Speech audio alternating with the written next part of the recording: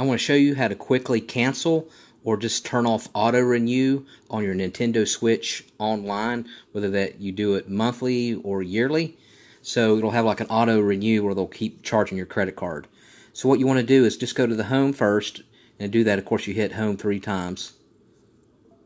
And then from here on home, you're going to go to this little briefcase. It's basically the eShop, Nintendo Switch eShop, right here. Sign in to who you are. Now from here, Nintendo Switch Online. You see that here on the very left?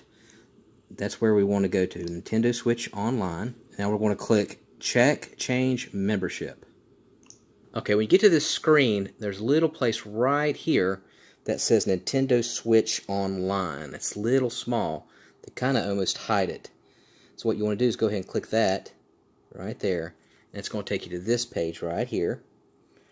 And so from here, there's a little thing right here in the middle. It says Turn Off Automatic Renewal. Go ahead and click on that. Turn off automatic renewal for this pass. Even if you turn off automatic renewal, you can use the service until the contract expires.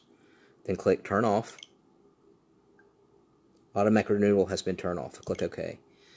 So that's important. So let's say September is when I have mine ready to turn off.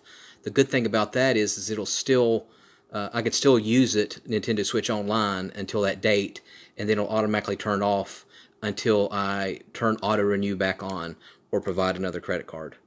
Alright, thank you for watching, and make sure you subscribe.